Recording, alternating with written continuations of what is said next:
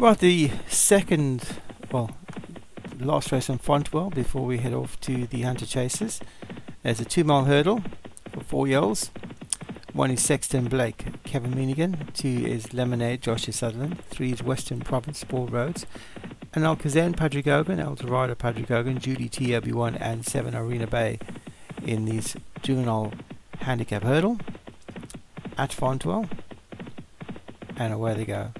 And on the inside, Arena Bay has the early advantage from an Alcazan behind that. The yellow colours are Judy T. From the inside is Western Province of Paul Rhodes, who jumped the first, but jumping it much better was Sexton Blake, who's moved up into second now. Out wide is Lemonade for Joshua Sutherland. At the back of the field we have Eldorado for Patrick Gogan, about 8 lengths off this leader, which is Arena Bay for Alex Cherry. So Alex Cherry's Arena Bay takes him along from Sexton Blake in second, about 2 lengths back to Judy T with Lemonade on that one's outside. Then comes on Alcazan for Patrick Gogan. They're followed by Western Province about 2 lengths further back, and Eldorado at the back of the field for Patrick Hogan, about 10 lengths off the leader now. It's Arena Bay who walks through that. A very slow jump by Arena Bay, now only about a length clear of Sexton Blake in second. 3 lengths back to Judy T for Obi-Wan in those yellow colours. Then comes Joshua Sutherland's Lemonade. On the inside is an Alcazan with Western Province on that one's outside, and Eldorado's way off the last horse at this stage and not in the picture. So Arena Bay, the leader from Sexton Blake in second. Then comes Judy T with Western Province about 5 lengths back.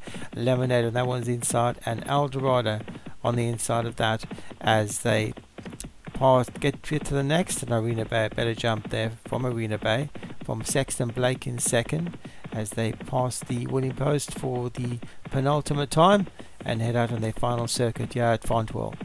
So Arena Bay the leader from Sexton Blake in second, but 4 lengths back to Judy T in third for Obi-Wan.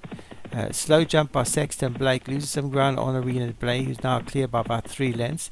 Sexton Blake is still second from Judy T, about 4 lengths, 3 lengths back in third.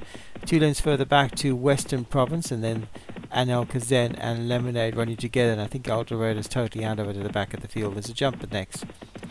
So Arena Bay, 2 lengths clear for Alex Cherry from Sexton Blake for Kevin Meanigan in second. Then comes Obi-Wan's Judy T with Western Province, and that one's outside. Travelling well enough is O'Neill Kazan behind it, and Lemonade is still in touch, about 8 lengths off this leader. So Arena Bay for Alex Cherry, clear in front from Sexton Blake. Moving closer on the outside is Judy T for Obi-Wan. They all jump it relatively well. Big blunder by Western Province back in fourth. It's now been passed by Neil Kazan. Then comes Lemonade. It's Fontwell, so the ones at the back are really going to have to get moving to try to get to these leaders, because favours front running horses. So Arena Bay in front from Sexton Blake and Judy T, but here comes Anel Kazan, who is making a forward move. Also Lemonade's trying to run on, so it's Arena Bay still in front, but Anel Kazan is coming up to grab Arena Bay, and it's Anel Kazan who jumps to the front for Patrick Hogan. Anel Kazan from Sexton Blake and Judy T, but Anel Kazan has now gone 3, 4, 5 lengths clear, jumps the next really well, and Anel Kazan has gone. Anel Kazan 6, 7 lengths clear for Patrick Hogan. He's only got the fence in front of him to worry about, because I think he's got the horses beaten behind him. It's Anel Kazan, but Judy T is running in second. Anel Kazan is getting wary in front, and here comes Judy T for Obi-Wan. Anel Kazan, Judy T is finishing strongly up the outside. A jumper next, and Judy T jumps to the front for Obi-Wan, and Judy T is drawing clear for the American Challenger, and Judy T is going to win the last race at Fontwell from Alcazan in second. Western Province is back in third for Paul Rhodes, and Never Dangerous third. And Obi-Wan picks up a race with Judy T, who wins the juvenile handicap from Anil Kazan for Patrick Hogan, who hit the front earlier and looked like a winner but tired late on.